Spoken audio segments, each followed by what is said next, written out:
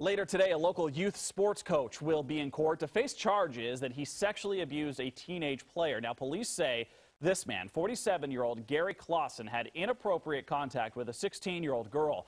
They arrested him yesterday and believe he may, in fact, have other victims because of his close access to children.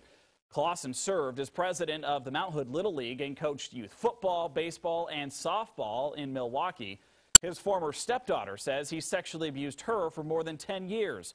Chelsea Tobler sat down with us here at KOIN Local 6 and describes what went through her mind when she found out about his arrest. Once I heard, I was like, oh, finally. I felt like it took forever. And so then I heard, I was like, oh, good. And my mom called me and she was all like ecstatic that, he's locked up. And so I was like, okay, great. I'm finally glad I have something to just move on about. Clausen is being held at the Clackamas County Jail this morning. His bail set for $150,000.